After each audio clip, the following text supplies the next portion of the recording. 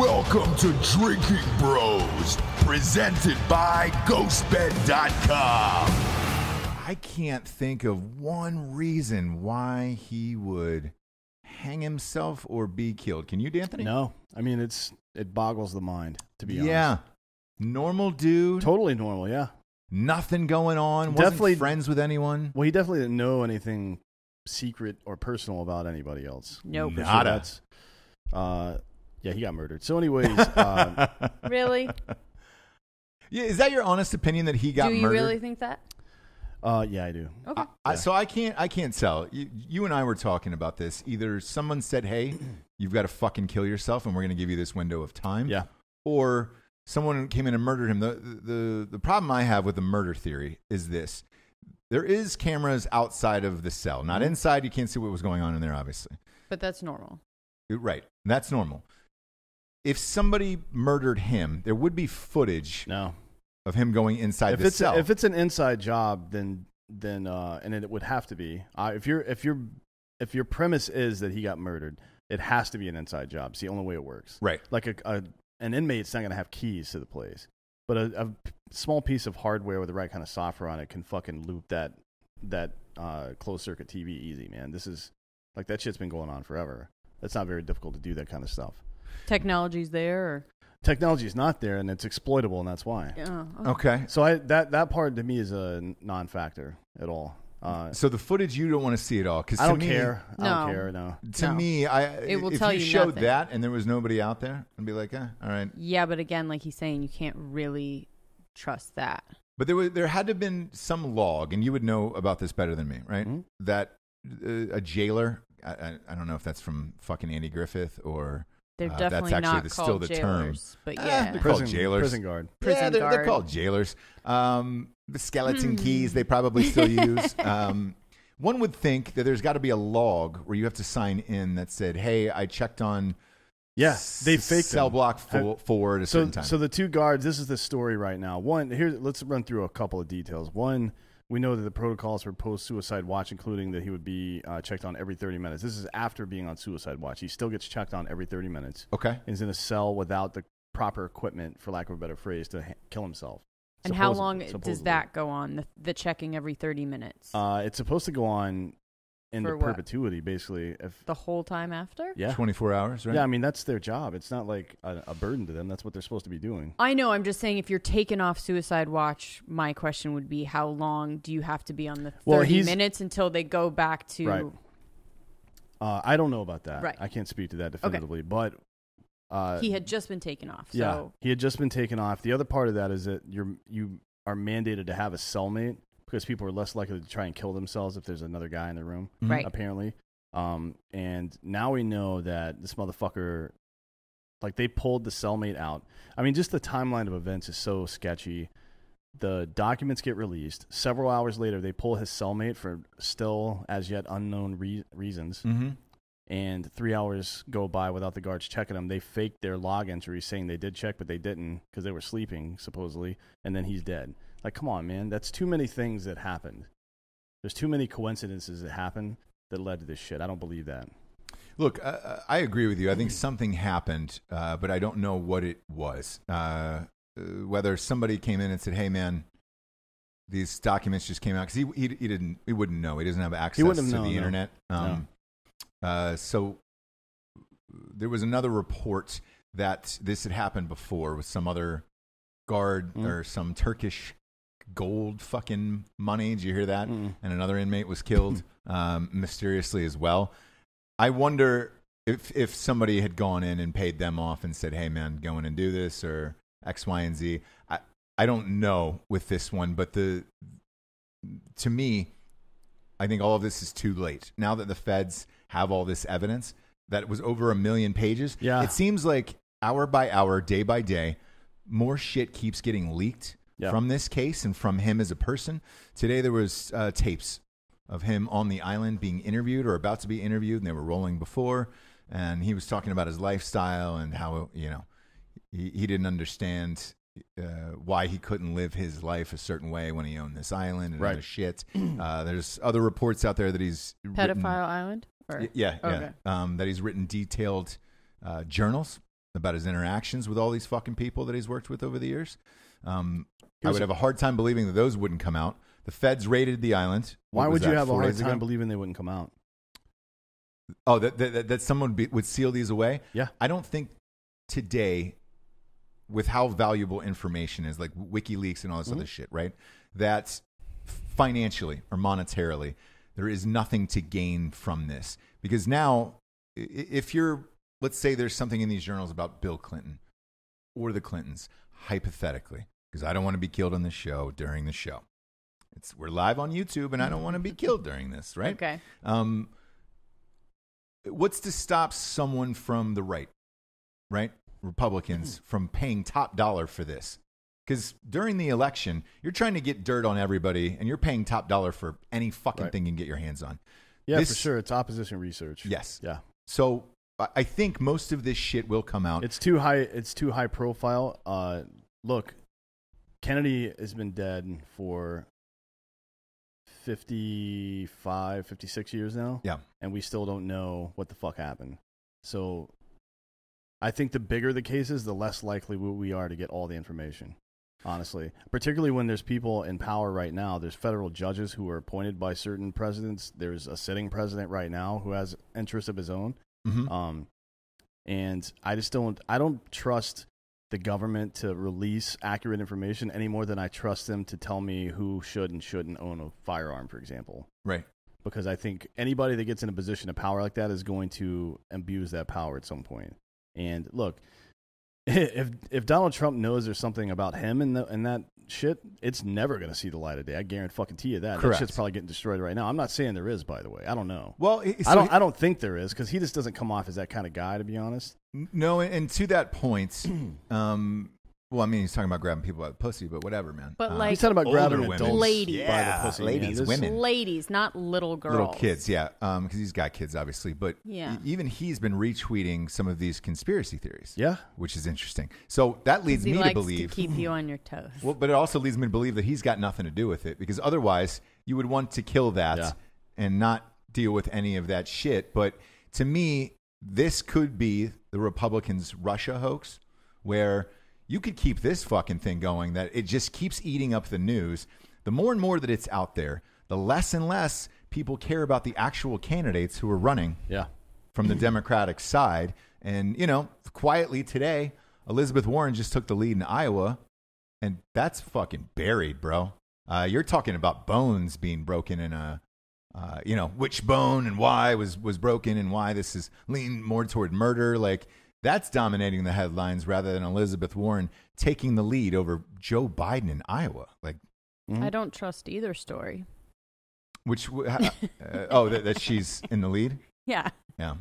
I don't know what to believe anymore. What I do know is somebody took a screenshot inside Epstein's mansion of Bill Clinton painted in the White House wearing Monica Lewinsky's dress and high heels. Yeah, that's pretty rad. What the fuck is that? I don't know. It's man. abstract. It's art. It's interesting. I mean, look it up. I'm assuming that they're bros. That he knows about it. Clinton has seen it. Probably he's been to that island, right? Look, supposedly, yeah. That's right? the other thing too. You got that Lolita sex plane. Yeah. The rumor, it started off as a rumor from what they thought was from Alex Jones, right? Alex Jones was hammering the Lolita plane. They're all on there. They're all having sex on there. And he was right, apparently. He was right. And now the logs have come out, and Clinton's name was on the log for this particular plane 29 times. So. Was it a mixed use? Yeah, plane, exactly. Maybe? Yeah. I don't know. I don't know anything. But again, day by day, hour by hour, more information keeps coming out. I mean, the neck breaking thing is a big deal because only 25% of people who get strangled, or I'm sorry, who hang themselves, have this bone in the front of their neck broken.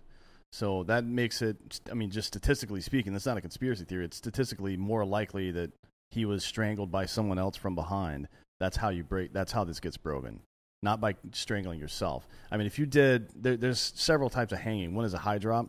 It's a 5-foot drop, basically. Okay. And it's what you see in Westerns and shit like that. They put a noose around your neck that has a slip knot on it, and you get you fall and the torque breaks your neck, right? And then you go brain dead within a couple of minutes, but you go unconscious immediately. It's supposed to be the more humane version. Then there's a short drop, like a little stool or something, right? And you strangle to death. Typically, so you're just like gasping for air and trying to like. And that one usually doesn't break any bones. Sometimes it breaks this one. Sometimes, but like you said, that's rare. Not rare, but 25%. I mean, that's not that high. And then there's actual strangulation, and that's where someone is applying graduated force. It's not constant. It's not like It's not like The Wire where homeboy puts the fucking how he tried to fake it. You put the belt around his neck and then lean him forward. That shit doesn't break your fucking this bone right here, and that's how most people kill themselves. So I just don't. I don't believe. And so if any it's of this from shit. the bed, he's having to like sit down. He's got a single story bed, right? So it's like it's not bunk beds and a thing like that. It's 2 beds on either side of the thing. And so there's nothing high for him to hang himself on. I always thought it was bunk beds. It's not. Not for a room like that, no. Not for, what do you call it? How did he do it? I mean, that's a good question. It could have been on the bars. Maybe they're a little higher, but I don't know. But usually in those protective custody, at least the pictures I've seen, because I've been looking at pictures the last couple of days, maybe a Drinkin Bro as a prison guard can chime in on this on the comments on YouTube, but the ones I've seen for protective custody are single beds next to each other. Okay. At any rate, I wonder if a Drinkin Bro is actually working in that cell. And the reason why I say this is, remember the Aaron Hernandez one? Yeah. We had said it on air, and the guard, he called in, I think, less than 12 hours after the show came out and was working, and he gave us the full one on all that shit. Yeah, I mean, he was in a cell with somebody else, right? He was in a cell with somebody else. I think there was double bed. And sure he like put soap down or something, and so that he couldn't stand up. He wasn't you'll fight it naturally. But he was you'll by fight himself. it like your body will push you up. It does not want to die. But Epstein was by himself too, and shouldn't have been, right? None of this stuff makes a whole lot of sense to me, to be honest. There's other stuff too, like the mistress, Maxwell. Yes. So Epstein's number 2, she was at Chelsea Clinton's wedding. Yes. Why? Like, I understand Epstein being at these events, but how did he explain who this woman was to people such that she got invited to like one of the highest profile weddings in America in a very long time? Yeah, when I saw the picture they knew of that, who she was, and then she was also a socialite in her own right. But yeah. Got it. She was also kind of hot. Like, you know? Well, she was British, and she was very like refined, and she got in there. They were a package deal.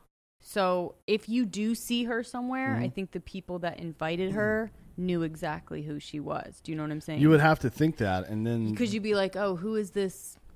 So the next question is, how long is she going to be alive? So that was my question on our emergency podcast for this. Was she's got to be next, right? She has to be next. That was my prediction, but at the same time, I think she got granted immunity in the last case that was first against her. It's not about immunity though. It's getting suicided. Yeah. Look, that's what I'm saying. So they found her actually, right, in this like remote island with a tech CEO, because they are looking for her. Oh, they did find her. Yeah. Okay, I didn't know that either, and because that was also mysterious to me. Was then they started if you can't find her, why not just not being able to find her forever? Yeah, I mean, look, if somebody found her before the government did, she would be dead, I imagine. Yeah. And look, like what you're saying about the government already having those documents, unless it's actual audio and video recording of people's voices and faces, those documents don't mean shit. Like, they may make someone look bad in public, but they're not going to result in any crimes unless you have somebody to corroborate that story and draw a timeline. Epstein being dead kills all of that unless Maxwell testifies, and they know that, dude. Yeah. If anybody had anything to do with his death and it's not just suicide, that woman is going to die very soon. Yeah, I don't know where she is currently or where she will be, but, man, if I were her, I wouldn't be having a great Thursday right now. Yeah, well, that was my question when this all first came out. I'm like, where is this girl? Because she has got to be fucking shitting her pants. Her pants right now, yeah. Yeah. Her pantsuit. Because a lot of this info that is coming out is more geared toward the Clintons. It is so far, and I don't know if that's because, I mean, definitely the press is not more pro-Trump than they are pro-Clinton. That's not true, right? They've coddled her for the most part over the last 6 to 8 years, and he's been hammered every day. Relentlessly, yeah. And, I mean, obviously the right-wing press is going to be hard on the Clintons, but maybe it's just because the right has its shit together a little more when it comes to propaganda. Like, maybe that's why. But I don't hear shit. Like, the only thing I hear about Trump, I see one doctored picture of him. Have you seen that? It's him and Epstein and some girl, but it's not a real picture. Somebody actually somebody's photoshopped little kid it. or something? Yeah. It got photoshopped. That picture's not real. Actually, what's his name? Rappaport posted it yesterday. He did, yeah. Like, it's a real thing. Like, dude, you've got millions of fucking followers, and at least half of them who agree with you politically now think that's real. You're a piece of shit for posting that. And he didn't say take it was it down? Joke. I don't know if he took it down or not, but that's a real fucked up thing to do. Like, this is a fake news show and all, but we're not trying to spread disinformation. Yeah, it's strange to me where, we're in a era now of this deep fake. Yeah. Right? Everything is a deep fake. You know, you can put voices to other people's mouths and, to Photoshop pictures. Super easy. It's not very difficult now. No. So I didn't know that was fake, actually. Yeah. I really didn't. What? The photo that Rappaport posted. Oh, yeah. No, I mean, look, I'm kind of with Charles Barkley. Like, we do a lot of fucked up shit on this show, so we're not role models by any stretch of the imagination. But if you're talking to millions of people a day, like we are, you can't fucking say shit like that or do shit like that. You can't stand behind incorrect shit. I mean, we may as well just go work for CNN if we're gonna do that. You know what I mean? They're going to be looking for a couple anchors soon, so I don't think so.